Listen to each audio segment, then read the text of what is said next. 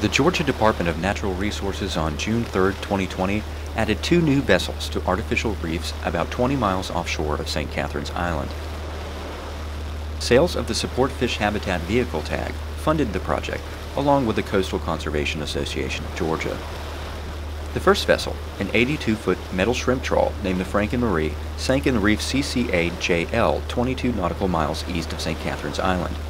It rested on the seafloor at 2:40 p.m. in about 64 feet of water.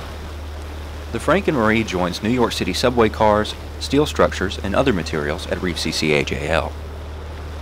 The second vessel, the 180-foot Tangiers Island, is a retired Menhaden fishing boat that was built by the U.S. Navy near the end of World War II and originally used as a submarine chaser.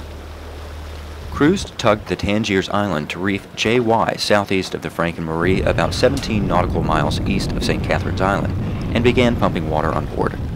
The Tangiers Island sank in 70 feet of water at 9:40 p.m. It rests about 200 feet from similarly sized U.S. Coast Guard buoy tender added to the reef in 1989. A variety of species will use the reefs, including snapper, grouper, and black sea bass. For exact coordinates and to learn how you can support fish habitats by buying a license plate, visit coastalgadnr.org.